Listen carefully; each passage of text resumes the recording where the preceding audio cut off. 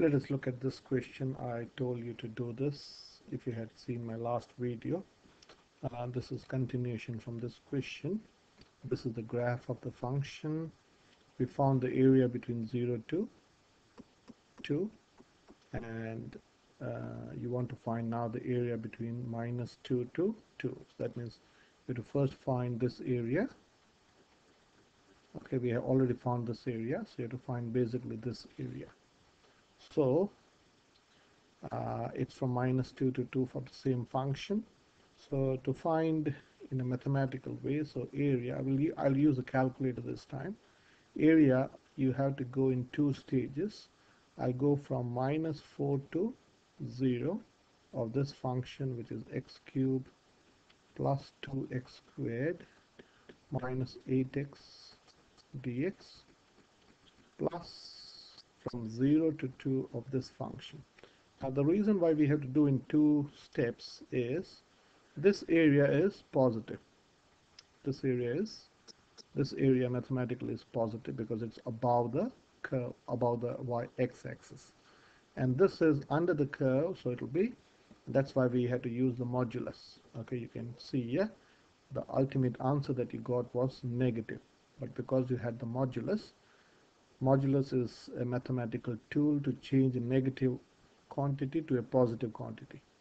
Okay, so negative quantity, suppose in maths and physics there can be negative quantity, which does make sense. Okay, distance can be negative, distance can be positive. If you learn physics, you know, if you go forward it's positive, if you go backwards it's negative. Okay, so you can have a positive time and negative time.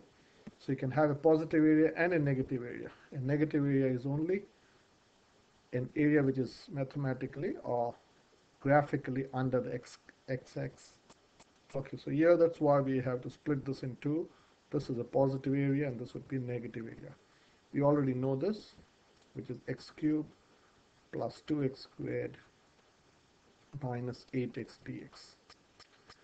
Now I'll not go over the whole process. You can I'll show you a different way of doing this on a graphic calculator, so which is really exciting. So get a calculator out.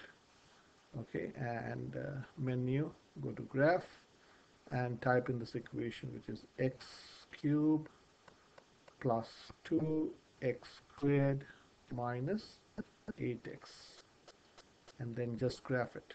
Okay, it's a huge graph. Yeah, that's fine. Okay, now to do this in the graph menu, you have to have this scale of initial. Okay, then only it will go to be neat. So it will go in neat steps. I'll explain what I mean. So then you go G-solve, and then you press F6, and then you press F3, which is integration dx. Okay, and so this is your lower bound, so that's in the middle.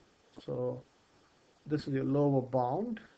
Okay, so I'll first make the lower bound mine G-solve, and then let me take to, it'll take a long time to come to -4. So we'll keep working, keep pressing. This is -4, this is a lower bound, and then you go execute, and then you keep, then they're asking you what's your upper bound, so you have to scroll and go up to 0.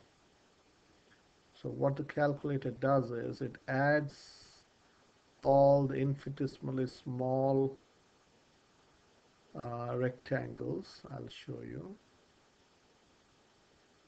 This is okay. Now if you press execute, this is doing, I'll show you this. If you, this, what it does is it adds up all infinitesimally small rectangles between under this curve. Okay, so that is 42 and 2/3. So this area is 42 and 2/3. So I can say the answer is 42 and 2/3 plus this was 6 and 2/3. 6 and 2/3. So this is 48 plus 4/3, which is 48 plus 1 plus 1/3. So the final answer is 49 and 1/3 unit squared. Okay, the next question is again an excellence question. I don't it'll take a long time, so I'll do this in the next video. This is again an excellence question.